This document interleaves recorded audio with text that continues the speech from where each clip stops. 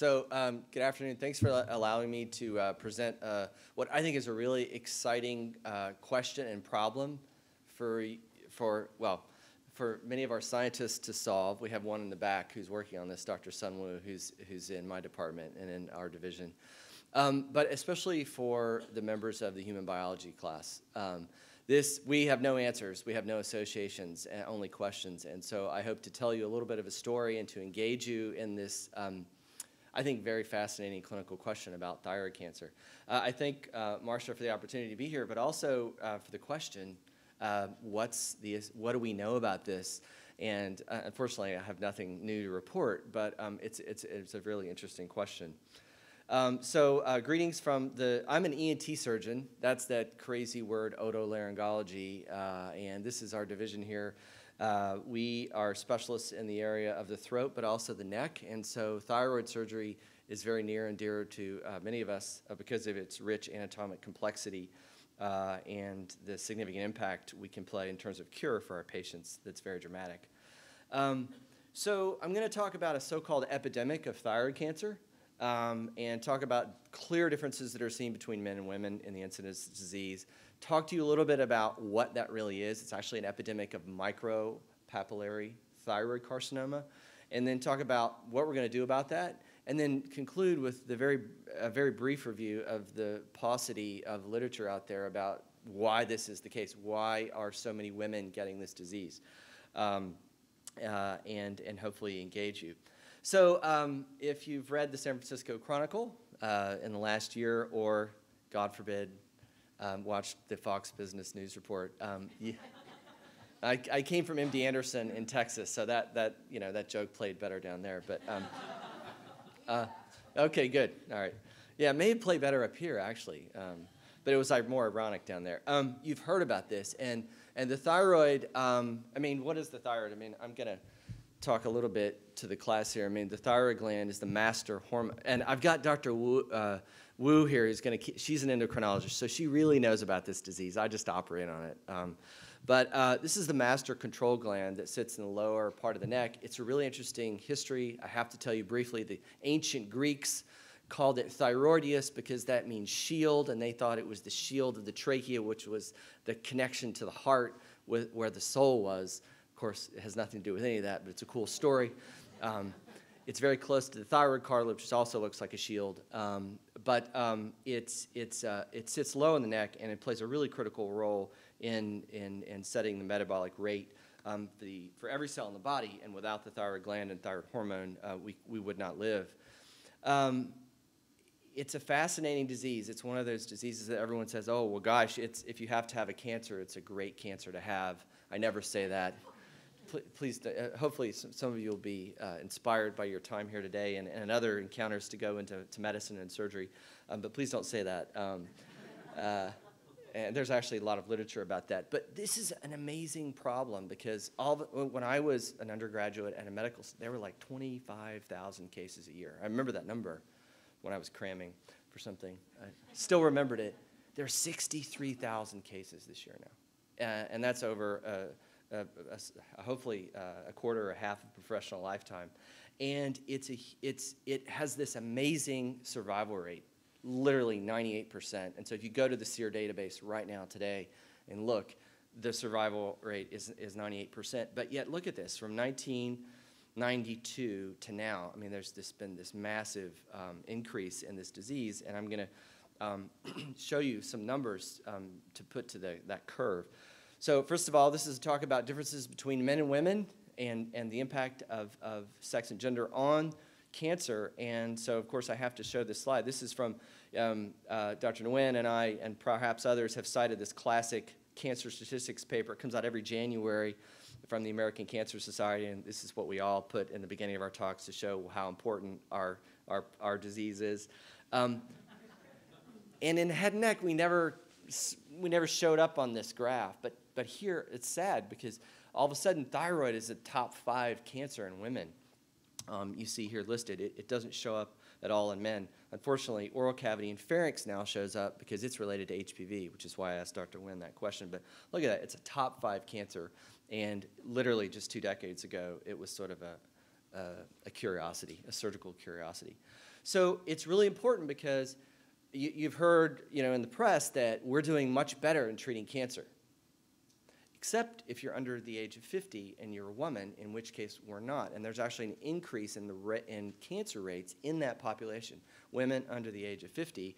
And it has a little bit to do with breast cancer, which is slightly on the rise, but has a lot to do with thyroid cancer, which you see here in this yellow line that's slowly creeping up. Fortunately, I wish this number were down here, but fortunately this does still account for a small number of women who do get cancer, but it actually drives the incidence of cancer in women up, as this table 5 from the Cancer Statistics paper shows. First of all, it shows this striking disparity between men and women throughout the decades, but a clear rise in the incidence of women. This is basically annualized percentage change of thyroid cancer, so 4% increase, almost 7% increase. Basically over the last decade, and it's been increasing in men and women by 5% each year.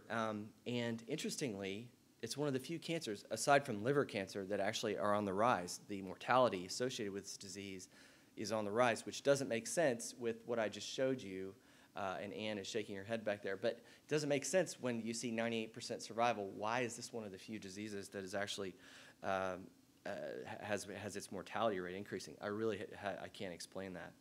But those media reports that came out last spring have everything to do with a professor of otolaryngology in Vermont and her internal medicine colleague, Dr. Welch, and they looked at the SEER database kind of before anybody was seriously looking at this back in 2006, and published something, and recently they did a follow-up report. And this is the deep dive into the real statistics behind what you saw on the SEER database. So here, this goes back all the way to 1975, and you saw the rate was around 5 cases per 100,000 in the overall incidence. And then you just see this precipitous rise starting somewhere here in the last 2 decades. And now it's up to almost 15 patients per 100,000. I mean, that's just, you don't see that. The good news is, although there's that bump up in mortality, that there's really no significant change. Patients who have this disease do well despite that slow incremental rise. So since 75, this has increased from 5 to almost 15 patients per 100,000. All of these cases of thyroid cancer are due to papillary thyroid cancer, and overwhelmingly, it used to be 3 times as many women. Now it's 4 times as many women are getting this disease as men. And again, the conclusion of my lecture, my take-home message, is that we don't know why. So if, you can leave now if you want, I guess. But I'm going to try to. Yes, that's exactly what I hope this lecture will. Since I have no answers, hopefully we can at least inspire a generation to investigate. So anyway, this breaks down, in this study that was just published last year, this breaks down thyroid cancer by histologic type, and far and away, here's all types here in the solid line, again, over that same time period, all types rising, and then basically all of this is accounted for by papillary thyroid cancer. There's some very rare tumors, anaplastic and medullary down here, and then the other type that's fairly common called follicular carcinoma.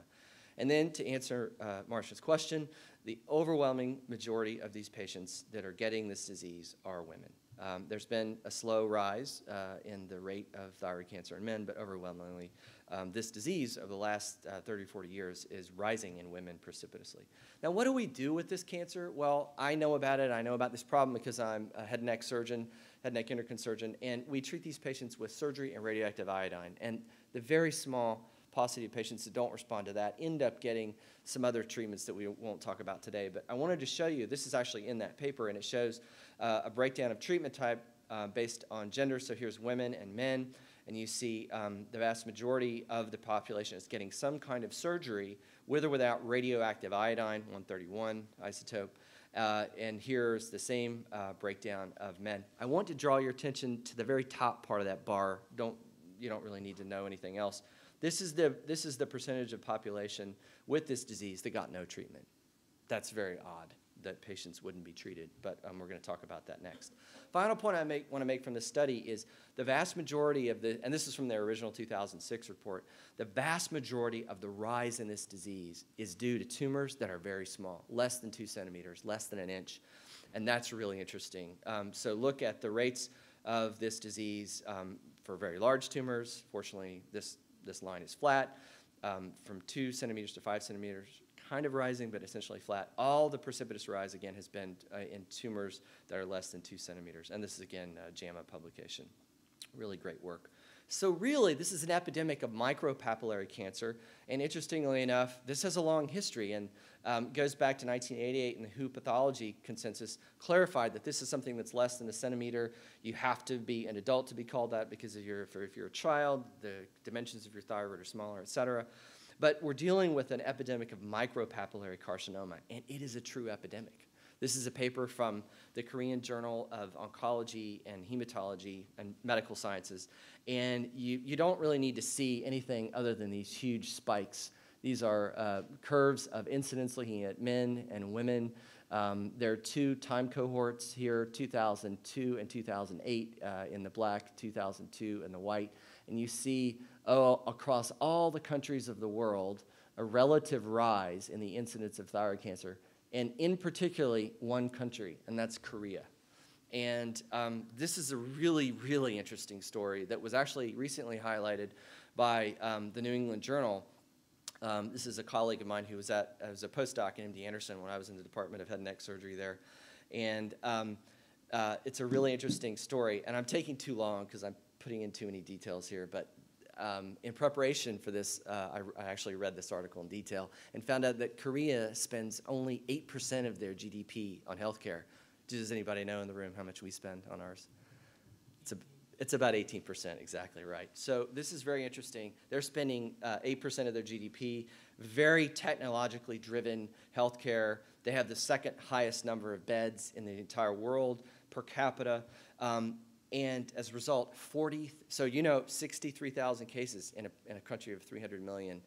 In Korea, there's been 40,000 cases. So in a population essentially a sixth the size, they have 2/3 the number of these thyroid cancer cases. So that's really interesting, and kind of no one knows why. But there is a strong suspicion that has to do with the use of technology.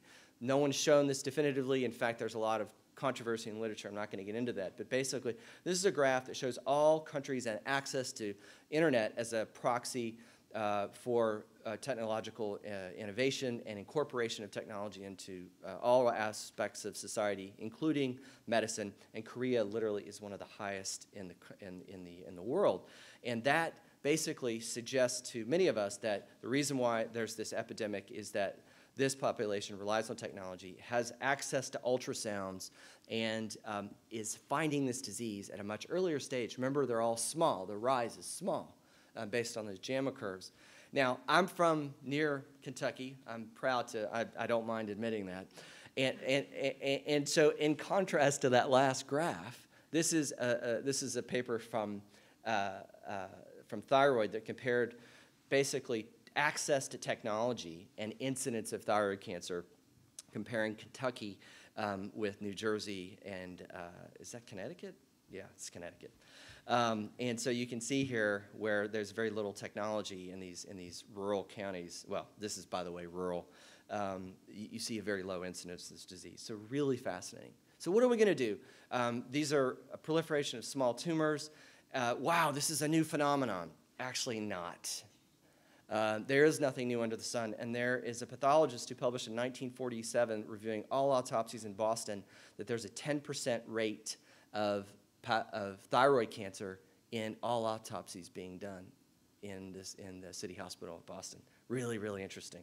And if you go back, and I don't have time to go into this really interesting story, doctors Fukunaga and Yatani pooled almost 1,200 thyroid glands from around the world and looked at the same issue on a much broader scale, and this was published in the 70s in Cancer, and they found these huge variations across the world, which, again, we don't have time to get into today. The prevalence of thyroid cancer incidentally identified at the time of autopsy, not related to death, is shown here, and basically anywhere from 5.6 to 28% of patients who die unknowingly have actually thyroid cancer. So what is going on? I mean, is this a real disease or not?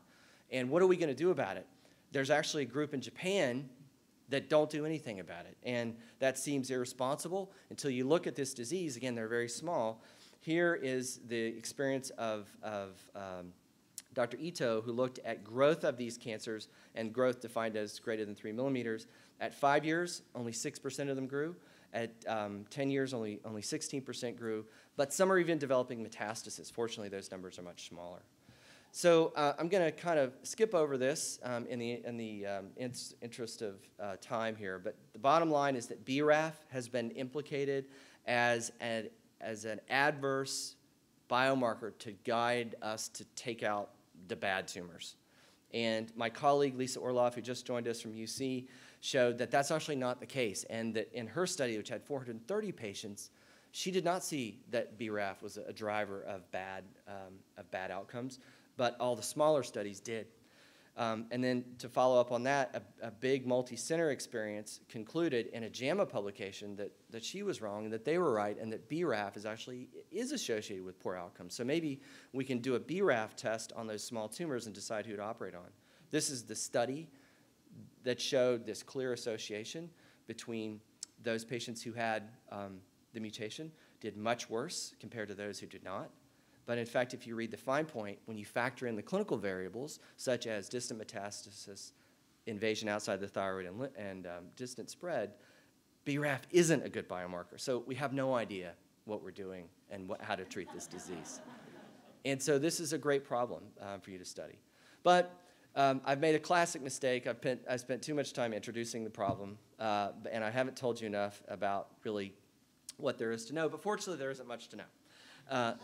And a great study has come out of the San Francisco Bay Area, a really rigorous epidemiological study with cases and controls matched by women on a variety of factors, age, ethnicity, et cetera. And they looked at every aspect of reproductive health: the onset of menses, menarche, the onset of menopause, number of children, no children, all these factors. Nothing was significant in this study. But what was interesting is that oral contraceptive use actually might have had a protective effect. If you look at ever oral contraceptive users, they actually had a reduced odds ratio risk for developing papillary thyroid cancer.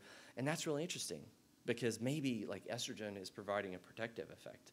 But then you read another study, which is granted an older study, with 70 patients, where they did a very simple study. They used immunohistochemistry targeting this D5 antibody to the estrogen receptor, and found that, wow, 26% of the patients who have this disease overexpress the estrogen receptor, and that if you grow up, they were able to grow up and culture 9 of those patients' tumors, and then you stimulated them with estradiol, using this BRDU assay. Basically, it's a synthetic nucleoside that is incorporated into DNA when cells are proliferating.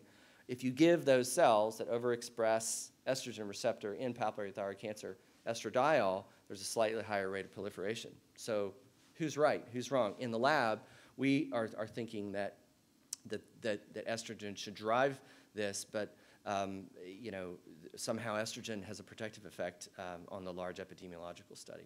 Similar study here showing overexpression of the estrogen receptor. And I'm going to skip over this study, but suffice it to say that in pregnancy with significant hormonal changes, thyroid nodules grow on average of about 10%.